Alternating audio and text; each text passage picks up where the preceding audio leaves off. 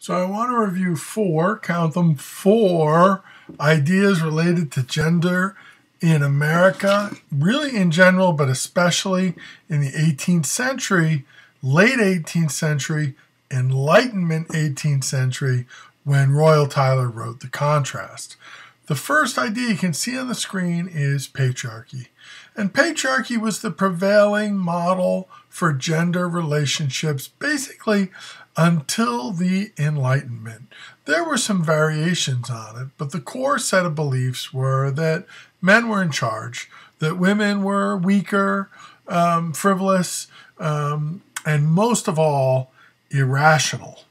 And that men were the fountains of reason and order. And the patriarchy was often linked to monarchical ideas and through monarchy to divine ideas and God. So parallels were often made between God and the monarch and God and the head of the household, who was a man. So there's a whole dominant paradigm that has centuries of cultural power behind it that begins to crumble in the Enlightenment era and under the pressure of the American Revolution.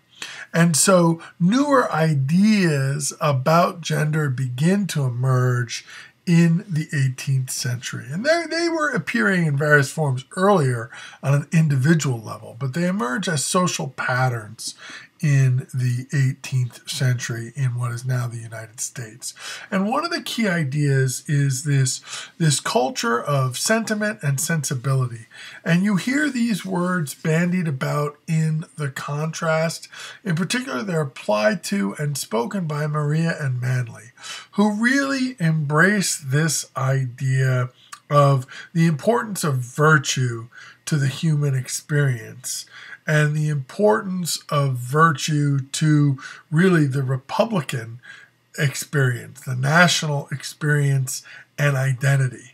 And so you have a lot of conversation or commentary from Manly and Maria in particular about moral improvement and language about promoting virtue and language about helping others to be happy.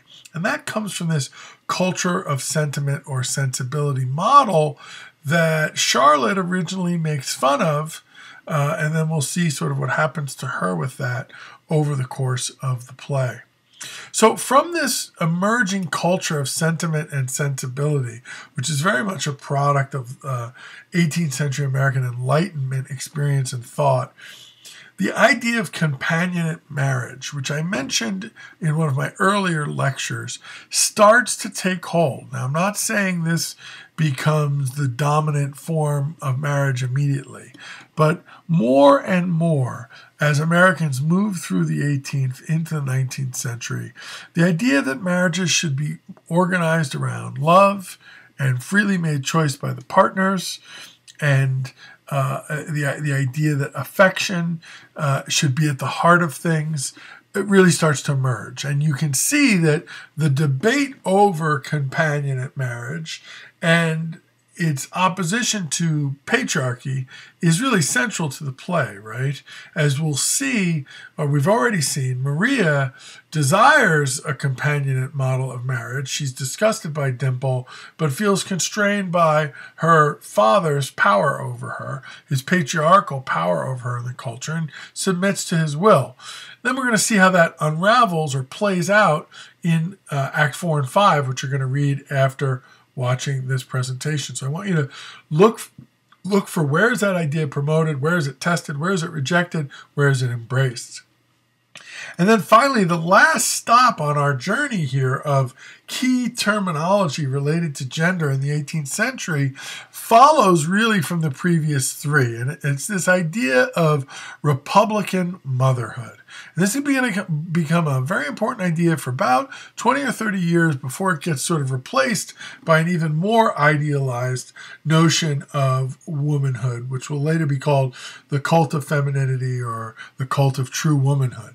But this earlier version of an American ideal of femininity is called Republican motherhood. And the idea here is that women are primarily recognized for their domestic authority, and because of their because of an emergent sense of their moral purity and the superiority of their character, something that emerges from actually the culture of sentiment and sensibility.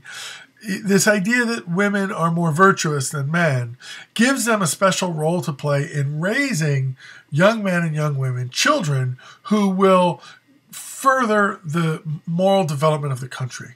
The Republican mothers are developing the next generation of Republican Americans, and they have a special role to play in the domestic sphere to achieve that. Now, when you start thinking about, okay, well, what do these Republican mothers need to do? Well, clearly it emerges that they become players in issues of literacy, issues of morality, issues of religion, that of course are going to bleed out beyond the domestic space into larger public discourses. So even while Republican motherhood tries to put women in the box of the house, gives them a greater sense of equality than patriarchy does, but still places them in the house, even though it is repressive and suppressive and oppressive in those ways, it still opens the door to forms of female empowerment in political and public spheres that will be cultivated in the 19th and culminate in the 20th century. So I want you to keep an eye out for these 4 patterns. The play is very interested in patriarchy and how parents and children should relate to each other and the authority relationship to them. Is very interested in the culture of sentiment and sensibility as manifested in particular by Manly and Maria. The obvious opposite character of this is Dimple, with his Lord Chesterfield kind of amoral philosophy of personal advancement. And we want to keep an eye out for the idea of companionate marriage, which is something that the characters are all striving for, all the younger characters are striving for, to various degrees within various frames of respect for the existing dominant patriarchal culture. And then finally, this idea of Republican motherhood. And I want to argue that Maria is being presented as a paradigm of Republican motherhood, and Charlotte is being presented as a warning of the problems of women who are not ideals of Republican motherhood, and her obsession with materiality and flirtation and superficial, frivolous, romantic ideas is the exact opposite of Maria's earnestness. And Maria's Republican motherhood is a challenge to the vision Charlotte has of femininity, and you'll have to read the end of the play to see which vision prevails.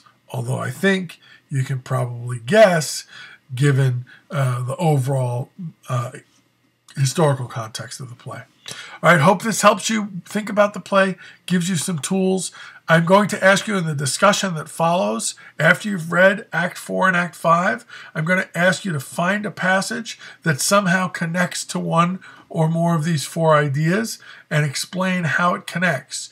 Does the passage support one of these ideas? Does it undercut or challenge these ideas? Does it complicate them? What's the relationship between the passage you choose from the play and one or more of these 4 ideas in this video lecture?